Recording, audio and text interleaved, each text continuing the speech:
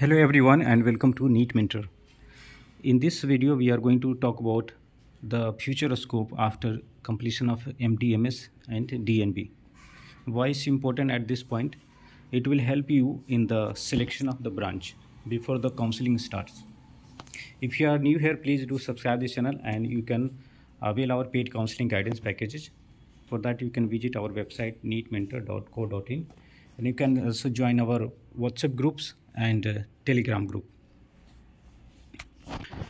So in case you are going for medicine branch and general surgery or any kind of branches like other medicinal branch, respiratory medicine, you are going for radio diagnosis, pediatrics, psychiatry, okay, anesthesia, and after certain years of experience you feel that okay, you need more growth, okay, you need better specialization in a particular field, or you have dream goal already before selecting your branch.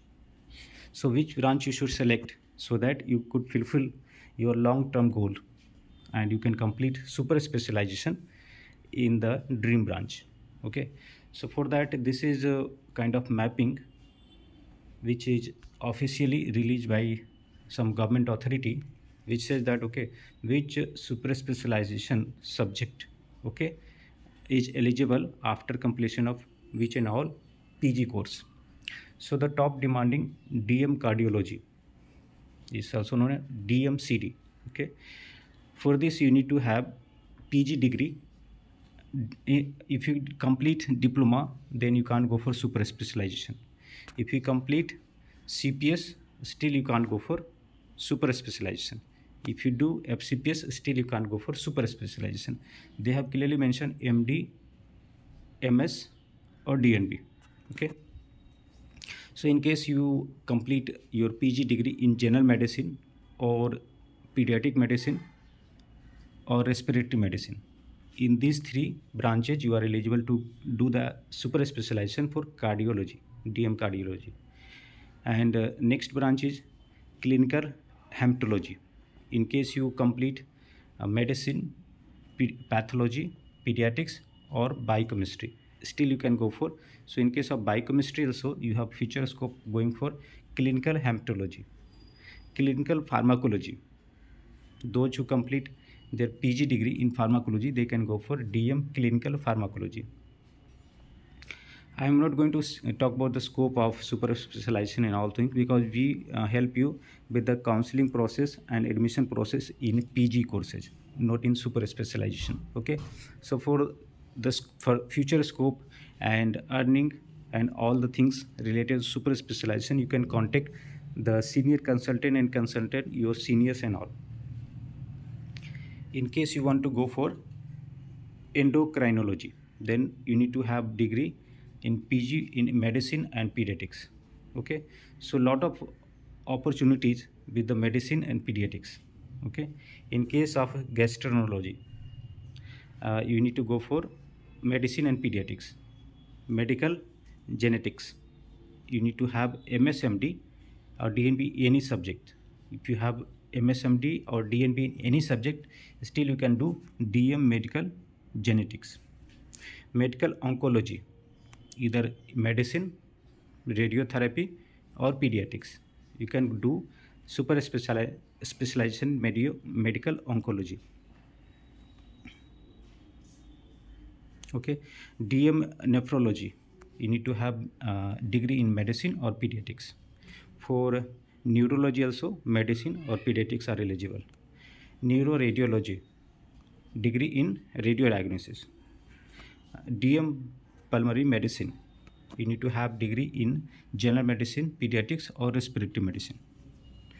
DM in child and adolescent psychiatry, you can do after completion of PG in psychiatry. After pediatrics, you can do DM in pediatrics gastroenterology. And for pediatric cardiology, you need to have MD or DNB pediatrics. After MD or DNB anesthesia, you can go for DM in cardiac anesthesia. Next thing is DM in hepatology. Okay, so you need to have degree in general medicine or pediatrics. DM interventional radiology, that's also in demand, and you can do after completion of MDMS, MD and DNB in radiology. DM in infectious diseases after general medicine, pediatrics, tropical medicine, and respiratory medicine. DM in oncopathology after completion of pathology. And 6 years course, that is cardiovascular CCTV, CV, CVTS. Okay, that 6 years courses, you have 4 courses in DNB that you can directly can go for super specialization in 6 years. And if you are not going that route, then you can do the CTVS after completion of MD or DNB surgery. After DNB or MD surgery, you are eligible for MCH urology. After surgery, you can go for MCH neurosurgery. Okay. After completion of surgery, you can go for other branches like in super specialized MCH pediatric surgery, MCH plastic and reconstructive surgery, MCH surgical gastroenterology. So plastic surgery and pediatric surgery and CTVS, these courses are available in through PG counseling also. You can go for 6 years integrated courses in DNB. And you can go for MCH surgical oncology after MD surgery, DNP surgery, after ENT, after orthopedics, and after obs and gynae. You can go for endocrine surgery after completion of MD, DNP surgery. Gynecological oncology after completion of MD, MS, or DNP, obs and gynae. Some more options of super specialization after surgery like MCH vascular surgery, MCH pediatric cardiothoracic vascular surgery, and MCH in hepatobiliary surgery. Okay, if you have a degree in ENT, you can go for MCH in head and neck surgery. Okay, after ENT, after general surgery, plastic reconstructive surgery, and after surgical oncology, after neurosurgery. Okay, you can go for further super specialization in MCH head and neck surgery. After completion of MD and DNB anesthesia, you can go for DM in organ transplant anesthesia and critical care. And the last one is DM in critical care medicine after completion of chest disease medicine or medicine or anesthesia. In 3 branches, you can go for the super specialization in DM critical care medicine. So these are the 36 super specialization options where you have died. You will get an idea about like which branch you should go for. So considering the future goals and scope, you have to select the branches. Okay, else you might need to repent later. So don't just look at the how good is the patient load, how good is the case load, how good is the environment, whether it's toxic or non-toxic, how is the hostel facilities, how much exposure you are getting in that hospital. Better than that, you should consider your branch. Okay, because I'll tell you one thing, those who completed MBBS from outside India, okay, because they didn't have good score to go for government colleges, they didn't have good budget to go for private colleges in India, still many of the candidates will get good score to secure a government college.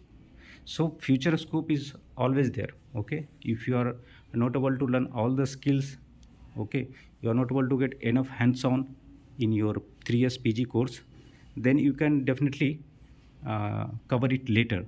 But the branch that you have chosen, you can't change it later. Okay, so it's better to struggle than repenting later in the future. So to have better career, better future, you should be ready to struggle a little bit in the initial phase of your career. Okay, that's what is the suggestion. And keep all the things like how to select the branch, I have explained in the previous videos also. First thing, like which branch you like. Okay, what is your future goal? Does the branch work nature, okay, match with your interest or your lifestyle that you are looking for? Does it give you enough amount of money that you are looking for? Okay, if you have parental setup, Okay, so which branch will help? Okay, and if you want to go for particular super specialization branch, okay, and is eligible for medicine, respiratory medicine, pediatrics, and you are not able to get medicine, then you can also go for respiratory medicine. Ultimately you have to achieve your goal. Okay, so these all tricks you need to play, and this is the way you need to plan. Okay, so suppose I believe that this video have helped you, and if it's so, please share with others, because this is very important information, and you should go to all the doctors.